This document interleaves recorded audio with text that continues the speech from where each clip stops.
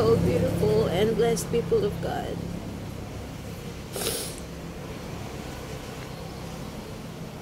I've been through a lot, and this is not to seek empathy or kaluoy to everyone, because I believe that crying is being strong. I've been through a lot this year. I've been exhausted and I've been drained, and I've been feeling invalidated with people who I trust, people who I love, never respecting about what is happening with my mental illness, being judged because you're just too kind to them, being abused.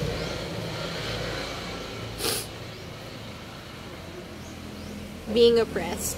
I'm making this video because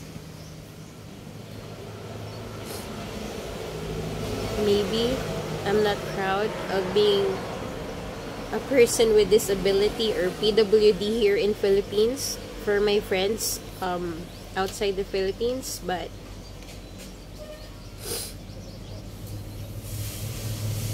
I realized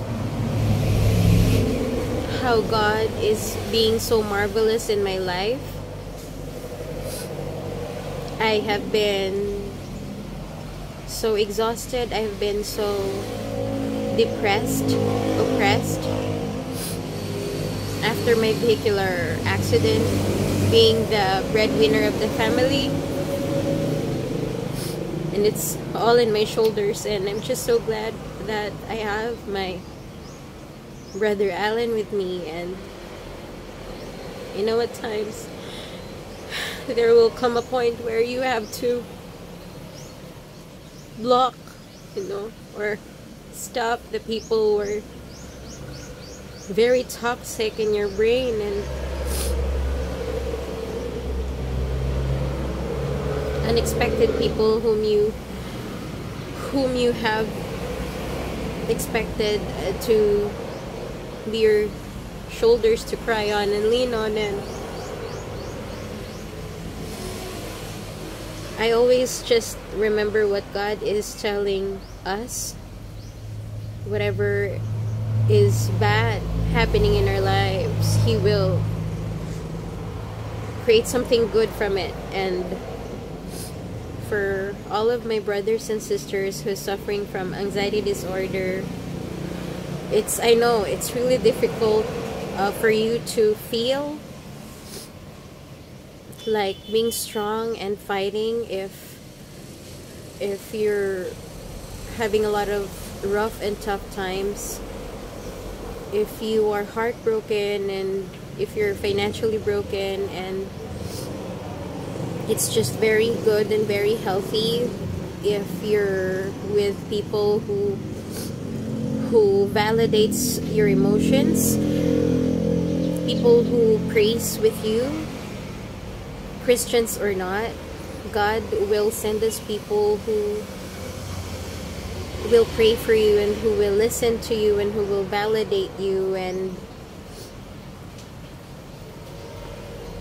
I thought going to a psychiatrist is gonna make me worse, and taking antidepressants is gonna make me worse.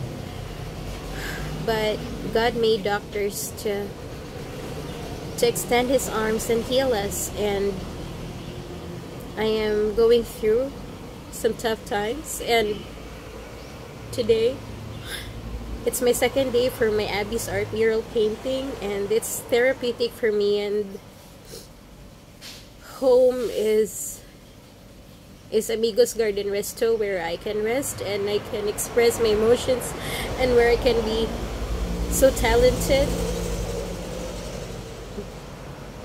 because my actual home is not a home, and that's okay. I have a Father in heaven, and I'm just so happy that I have a lot of moms here to guide and to hear me and to give me a chance if I fail. You just have to be surrounded with people who will give you a chance to stand and to be okay, and to let you know that everything's gonna be fine and there's gonna be a future ahead of you. So thanks for watching this video. This is not again to collect empathy and to, you know, receive a lot of comments or DMs where you can show, where you can say I'm sorry for what you've been through. I mean, it's okay, but I'm not really collecting attention. I know there's a lot of people in the Philippines who are suffering from mental illness, depression, anxiety maybe, and you are valid. Reading the Bible is the best healing, and listening to God, and even in your silence, make sure to know that you're not alone. God is gonna put you to a place where you will be safe. Love you all, and God bless you, and take care.